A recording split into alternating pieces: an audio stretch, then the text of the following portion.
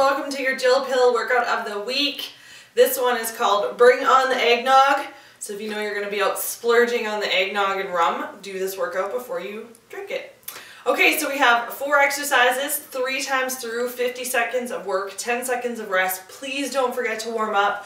Do your dynamic stretching, which is in all the other videos, so please review it. Okay, so the 4 exercises. The first one is a burpee with 2 push-ups.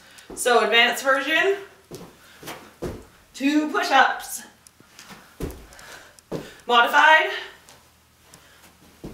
drop to your knees, 2 push-ups. Reach up. Okay, that's for 50 seconds. Then you get a 10-second rest. Next one, grab something heavy, your sandbag, a weight. If you need to order a sandbag, do it now because the 30-day challenge is coming up. Okay, so all you're going to do is a lunge with a twist. So you hold the weight out a little bit farther away from your body. You're going to lunge, twist towards the front leg. Lunge, twist. Modification, lighter weight, no weight. Smaller bend. Make sure you keep your core tight so you don't fall over. Okay, next one. Same thing, you need a weight, something heavy. Make it relatively heavy.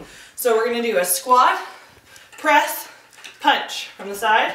Squat, press, punch, modified. Lighter weight obviously. Little squat, press, punch. Last one, crab walk or crab crawl. So fingertips pointing towards your heels of your feet.